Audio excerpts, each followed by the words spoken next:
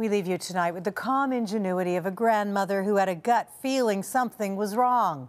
She was right and beat a scammer at his own game. Here's Tom Walters. The man on the phone said, "Grandma, I need help." I hear somebody crying, saying, "Oh my God, I'm in an accident." He confessed he'd been drinking and said he was in jail. He needed thousands of dollars to get out. 73-year-old Jean Ebert made a quick decision and agreed to give him the money, even though she doesn't have a grandson old enough to drive. I knew he was a real scammer.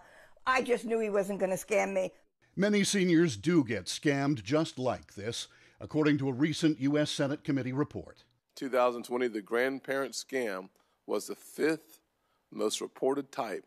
All it takes is a bit of family information from social media and an explanation for an unfamiliar voice. I said, "You know, you really doesn't sound like you," but he said, "I have a horrible cold." Barbara McCullough gave this guy $10,000 to bail out a grandson she thought had turned to her in a time of trouble. I felt flattered that he even called me. Jean Ebert, a former 911 operator, knew that's what a scammer would be counting on. I played the game, and then I said to him, "Listen, don't call your mother. She's going to be mad. Let me handle this." She agreed to let a supposed bail bondsman come to her house and pick up $8,000.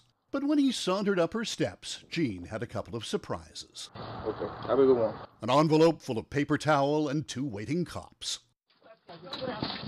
28-year-old Joshua Gomez, alleged none-too-bright ne'er-do-well, now faces a charge of attempted grand larceny and the distinction, if convicted, of being a con who got out-conned. Because I played the game really well right from the beginning.